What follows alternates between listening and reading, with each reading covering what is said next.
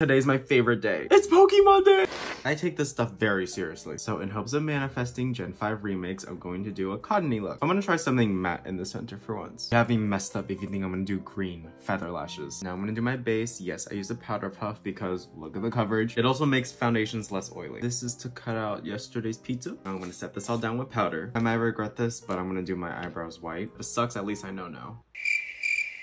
I don't know. I hate this part. Oh my god. Now we're gonna draw little cotton buds. Now an actual layer of white paint. But a cloud is more like this. It fades. Cotton bud. Cloud. For the leaves, don't look how gross this is. You can use water. I like setting spray. Helps it last longer. I'm gonna do the dark green first. And I'm gonna use the light green to add some definition. 1 second. Ooh. Work with me here. Yellow eyeshadow first. This is the look. And then this in the center. And then a gold gloss. I forgot blush. I'm gonna make it fit. I'll find a way. This is the final look. I will show you my reaction to Pokemon Day. Oh my